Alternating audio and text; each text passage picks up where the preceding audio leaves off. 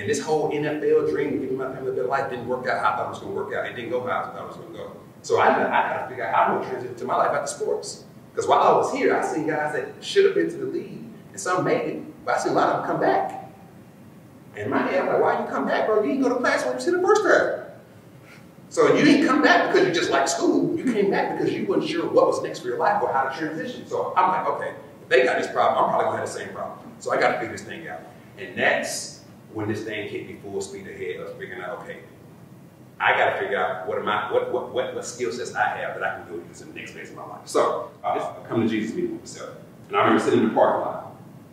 And I asked myself, okay, what made me a leader in sports? And it was my ability to prepare, my ability to study, prepare, preparation.